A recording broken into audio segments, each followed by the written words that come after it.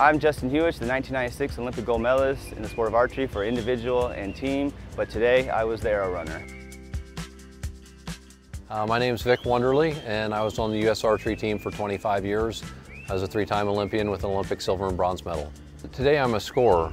I watch the TV monitor, write down the scores when they hit, and then we walk out to the field and confirm the scores real quickly, so that way we get people back shooting as fast as we can, keep it looking good for the viewers at home. 29, 25, It means you just have to safely walk the arrows from the target to the shooter with A, not tripping and falling, or B, breaking their arrows.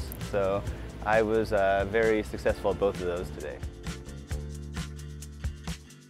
This is probably the first time I've been at an archery event that I can remember where I wasn't participating in the event or having a major part in some sort of speaking engagements and things like that. So it was nice just to come here with having no real set schedule and just to be a spectator and to actually enjoy every arrow and not have to worry that you have something coming up that you have to get ready for. I think in most sports it's a natural process where people after they compete, they still enjoy being involved in it. And I'm very thankful to have this opportunity to be here at this world-class event and to watch these amazing archers and amazing athletes perform and do what they do best. Well, it's super important.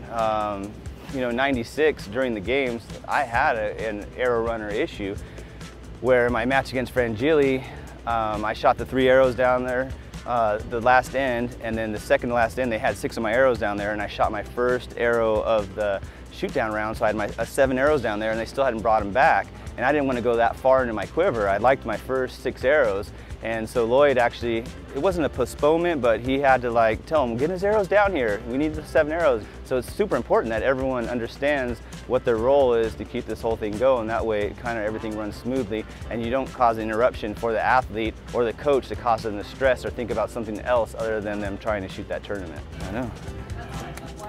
I have no arrows, so I think I did my job correctly. Back behind the scenes, it's a different perspective than being an archer. You get to see a different side of everything. And it's fun to see how all of it works together to create such a wonderful show and production and to give the athletes the opportunity to compete. I enjoyed competing for many years and really enjoyed that. So it gives me a new appreciation for all of those that helped to host the events that I competed in during that time.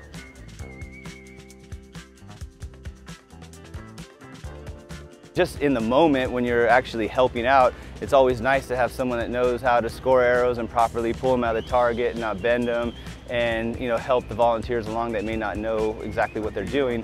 So that always helps, but just good for us personally just to come out and just give back to the sport that's given so much to us that just get a chance to come out here and do our part is always a good thing. Getting the A-team today, me and Casey, jeez.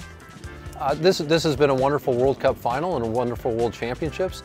It's had a very nice atmosphere, a very warm and welcoming atmosphere. The World Archery people, the TV crew, the volunteers that have come out here, the staff at the NFA facility, everyone's done a wonderful job in making this a world-class event.